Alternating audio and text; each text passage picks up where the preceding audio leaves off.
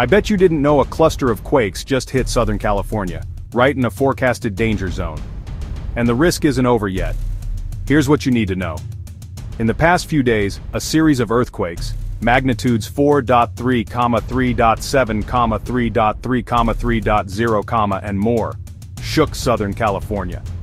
Here's the kicker. They all struck exactly where QuakePrediction.com had issued a warning. Now, the latest forecast says a strong earthquake is likely in the Los Angeles area between July 12th and 13th.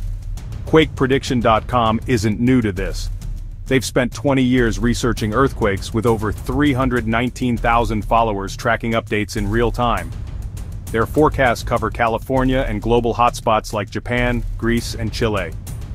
You can get detailed risk maps, real-time alerts, and expert research all in one place. If you're in an earthquake-prone area, now's the time to review your plan.